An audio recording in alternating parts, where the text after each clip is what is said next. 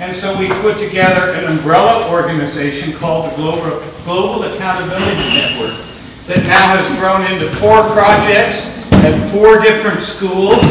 And with that, I've probably said enough. Our first executive director for GAN is sitting right here, Jeff Howell, who was also the first executive director for the Syrian Accountability Project. Our current executive director is Phoebe, who you all know Phoebe, and Phoebe is now the executive director of GAN. And so I'm going to turn it over to Phoebe, and she's going to say a few words, but turn it over to Phoebe is a former case graduate, by the way. I won't say how long ago, just a couple of years ago. Just a little while. Yeah, just a little while. But Phoebe is taking on a phenomenal job as executive director. And of course, you have student executive directors beside her. So I said enough. Yours. All right. I'll just start by saying, really by echoing what Paul Williams said earlier today, that the students make us sound smart. All of these students make us look really good. And the work they're doing is quite remarkable. As Professor Johnson said, each of the projects has produced white papers, fairly extensive white papers in remarkably short amounts of time, responsive to crises around the world. They've also been producing crime-based matrices, which are then developed into most egregious incident and most responsible parties, which then allow us to develop sample indictments, which you will be hearing more about shortly. I also feel that I need to say I took this position over from Kate Power, who was in between me and Jeff in running GAN. And so where I am now and what I have done is built on the remarkable foundation of Jeff and of Kate. And so what these students are doing is as much their work as anything that I've done in a couple of months. So I will start with Ali, who is heading up our Ukraine Accountability Project at Suffolk University in Boston. Ali, please go ahead. Thank you, Phoebe. Hi, everyone. My name is Ali Lane, and I am the current executive director of the Ukraine Accountability Project. The UAP started in February of 2022, very quickly following the invasion. And we had an immediate response to form the Ukraine Task Force that was made up of teams from the other accountability projects. This past spring, we formalized into the Ukraine Accountability Project, hosted out of my university, Suffolk University Law School in Boston, Massachusetts, with support from the University of Houston Law School. Since the UAP started, we have published multiple reports and white papers, including the considerations for setting up a special tribunal for the crime of aggression, and subsequently a proposal for that tribunal. We've also published white papers on a historical analysis of the appeasement as a modern threat to international peace and security, and a white paper on the ICC jurisdiction over extraordinary renditions from territory of states parties. This summer, we're very proud and pleased to announce that we have published our first volume on Russian mass destruction of the natural environment in Ukraine, specifically looking at individual responsibility. We've also published our 3rd edition of our original white paper on Russian war crimes in Ukraine and the breach of international law. We continue to develop a very valuable relationship with the Ukrainian Bar Association, and we've established a position of UBA liaison to ensure that we are doing what we can to support them and make this relationship as fruitful as possible. This includes trainings happening on both ends. Not only have we helped them with providing trainings on setting up the special tribunal, but we have hosted webinars and trainings, and they are helping us to better understand the complexities of Ukrainian law and the conflict so we can produce the work that they want and deserve. Moving forward, we are looking to continue even more trainings with the UBA on both sides and training our current and incoming contributors on the GAN structure and creating our operations manual. We are looking to further our recruitment. This past week, we've actually already had over 30 first-year law students sign up to want to contribute to the UAP, and we're looking to gain even more volunteers from the University of Houston and the UBA. UAP is just in its beginning stages, and while we have already tackled a great deal, we are continuing our efforts to pursue our mission to document, analyze, and investigate all crimes individually and objectively to ensure justice is served in Ukraine. And with that, I would like to turn it over to my colleague Harper Fox to talk about the Syrian Accountability Project. Thank you, Allie. Hi, everyone. My name is Harper Fox. I'm currently the Deputy Executive Director of the Global Accountability Network and the Chief of Intelligence for the Yemen Accountability Project. I'm actually here today in a capacity representing the Syria Accountability Project, as our current Executive Director, Aaron Ernst, was not able to make it. He's from Syracuse University. So I'll just provide an update based on what he sent us. All right, so last year, the Syria Accountability Project completed its investigations of the conflict year 2020, which includes its crime-based matrix and its narratives. They've continued their collaboration with the University of Michigan Law School, and through that collaborative effort, they are going to publish a white paper coming up soon entitled The Dirty Little Wars, which is a comparison of the conflict in Ukraine with the conflict in Syria. Also, on this upcoming year, the Syria Accountability Project is going through a transitional phase. The overarching organization will now be called the Global Accountability Projects at Syracuse University. This change is to account for the ending phase of the Syria Accountability Project and the addition of accountability projects for other regions of the world.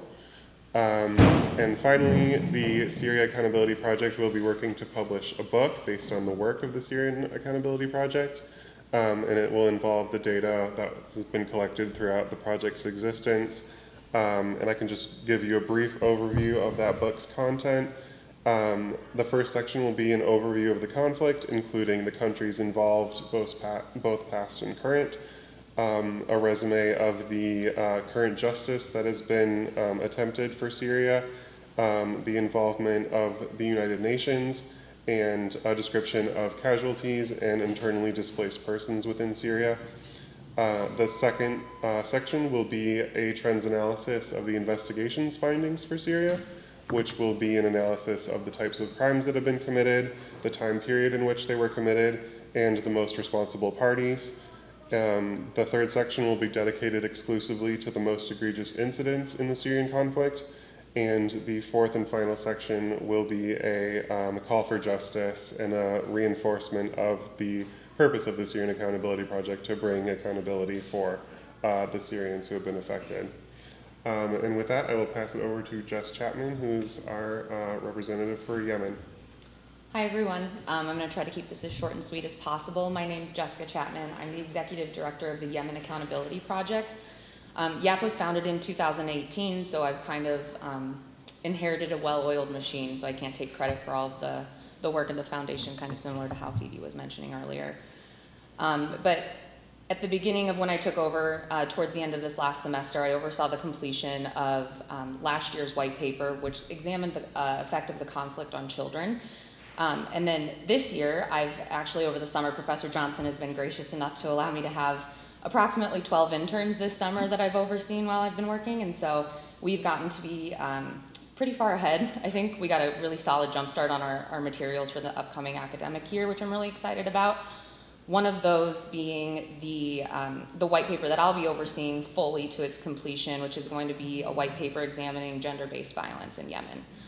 And then I think my last final update is in a couple weeks we're going to be hosting our first general body meeting, and there we will continue recruiting incoming 1Ls, but the second part of that is going to be a presentation and Q&A of my former classmate and friend Lasan Akane, who is a former child soldier from Liberia who was abducted at the age of 11 into troops that were loyal to Charles Taylor. So I'm really excited for that event coming up. And start brainstorming some stuff for spring semester as well. With that, I'm going to hand it over to Jeff. Well, good afternoon. I'll just start off by congratulating everyone. I mean, the student work that's been done here. I mean, we all stand on the shoulders of giants. I was the first executive director for SAP and GAN, but even I built off of the efforts of the team in Sierra Leone, which did incredible groundbreaking work. And so we all, that's I think really the purpose of these dialogues, is that we come to appreciate how far we've come and make plans for what we're doing next and how far we have left to go. So I'm here today to wrap up our presentation on the Venezuela Accountability Project, which was founded as a joint effort between the Organization of American States, the National Endowment for Democracy, the Raoul Wallenberg Center for Human Rights, and the University of Toronto School of Law. Our project was a little different than some of the previous accountability projects in that it had early funding, and we had the benefit of some pretty in-depth fact-finding missions that were already complete by the time we began our work in 2020. And so we moved at a pace that was somewhat uncommon for previous accountability projects, and we were able to get in about 2 years through the entire life cycle of an accountability project, which starts with the gathering of open source information, credible fact-finding missions, journalist outlets, social media sources, and consultation with all these sources to create our cornerstone documents, our chronological conflict narrative, our crime-based matrix, and then eventually our case dossiers. And in the last 6 months, I'm proud to announce that we finished really the final product of any case dossier in the accountability system, which is an annotated sample indictment. And in this case, we prepared it for the International Criminal Court. And I'll talk a little bit about sort of what that indictment has in it, because I think it showcases the potential of the work that all these great projects are doing, and that some of them have already done and some of them are moving towards. With these sample indictments, we've previously developed, prior to putting together the indictment, the MRP dossier, which is our most responsible parties dossier, our most egregious incidents dossier, which tracks the actual incidents, the criminal incidents from the matrix that form the backbone of the criminal case. And through an analysis of linkage evidence, we figure out, using the applicable theories of criminal liability, how to tie defendants to incidents. Once we get to that level, we use charging instrument examples, like in this case, the case of Prosecutor versus Saeed, where there's been some case law evaluating the sufficiency of pleadings, which we didn't really have prior to that, at least not to that depth in the ICC. And so using that as our sort of example and our notice pleading style that we inherited from the Charles Taylor indictment, we include all of the allegations necessary to make out the sufficient indictment. And then for each allegation, there's a footnote that either says that the evidence is sufficient and cites to authority, and it also provides a future prosecution team with the location of that evidence or its custodian. In some cases, the FFM has it. In some cases, OAS or some NGOs have interviewed specific witnesses. So a prosecutor knows exactly where to go to start building the case file for that, to make it trial ready. For the allegations where they're insufficient, also we cite to authority, but we also, based on our investigative consultation with all of the open sources, we say, okay, look, this is what we've checked and where we think this evidence might be or who might have this information based on the relationships that we've already developed with NGOs and CSOs on the ground. In some cases, the evidence is sufficient for either an arrest warrant or confirmation of charges, but we have some things we'd like to add to make it trial ready. Additional cumulative evidence, corroboration, or whatever. We make those same exact annotations right there in the indictment.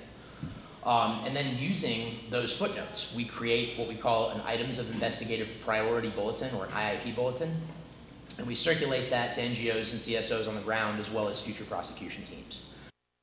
We have confidential arrangements to share information with these groups, but the main goal of these indictments is to help focus the international effort towards only the evidence that we require to advance the case. We try to conserve limited resources and utilize partnerships on the ground to establish those missing links in the evidentiary chain. And we've completed that as of last week. We actually wrapped up the final version that we'll be transmitting once we figure out the manner in which we'll be securing that. And I guess with that, I will close and just say that that is sort of the conclusion of VAP's initial case dossier. We have 3 additional case dossiers that target different courses of criminal conduct that we were unable to go after in this particular phase because we had sort of a limited mandate, limited funding, so we focused on one. The most heightened violence was in 2017, so we confined it to Plan Zamora in 2017 for this first round. We hope to continue using this model through our students at the University of Toronto and building out case dossiers for those additional incidents from La Salida in 2014 and also the operations for the People's Liberation in 2015. And Plan Zamora as it's continued to be executed through 18 and 19. And our wonderful students at the University of Toronto are continuing that work as we speak. The only other update I have a few bullet points from Sam Misner, who's our executive director at University of Toronto. Did that mic just come on? Yeah. Okay. I've been talking for the last few minutes. Does everybody know?